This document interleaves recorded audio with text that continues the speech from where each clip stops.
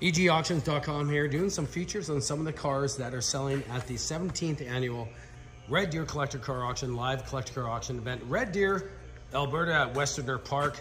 Over 170 cars currently consigned. 2 weeks out, we're almost at capacity for the Saturday main event, including some extraordinary no reserve cars. Here's one of them, 1961 Chevrolet Corvette. This is a mild custom. Used to be a road racer back in the day in British Columbia.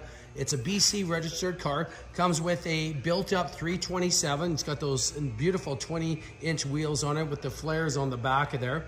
This is a complete no reserve roadster in 1961. Has the original VIN number still on the drive shaft as they did come in 1961. Great little driver here, complete no reserve.